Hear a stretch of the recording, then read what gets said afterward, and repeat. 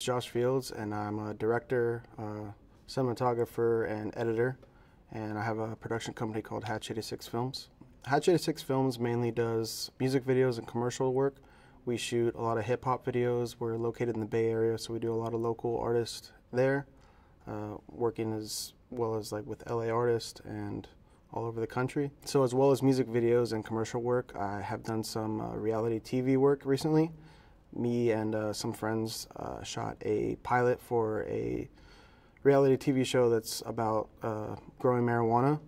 So I'm pretty excited for that. We used all three of the Tokina Cinema zooms on that shoot. Well, typically I'm shooting on a red Gemini, and I found that works really well with the cinema zooms. Previously had a different brand of cinema zooms, and I wasn't really liking the image quality. They're actually vignetting a little bit. They weren't fully covering the Super 35 sensor.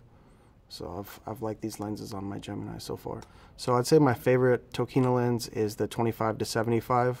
It's, you know, middle of the pack, so you get a nice wide, and you can also get a pretty good tight shot as well, and you know, everything in between. So there's even been some shoots where I don't even switch lenses at all. I don't use the 11-20, or I don't use the 50-135. I can get everything I need just on the 25-75. I remember the first time I put the 25-75 on my camera, my AC and my Gaffer were both looking at the monitors, and they were just like blown away by the way it looked compared to what I had previously been looking, and they were, you know, like, oh, this is so creamy, I love this lens. So it was an immediate impact on my images when I switched over to these lenses.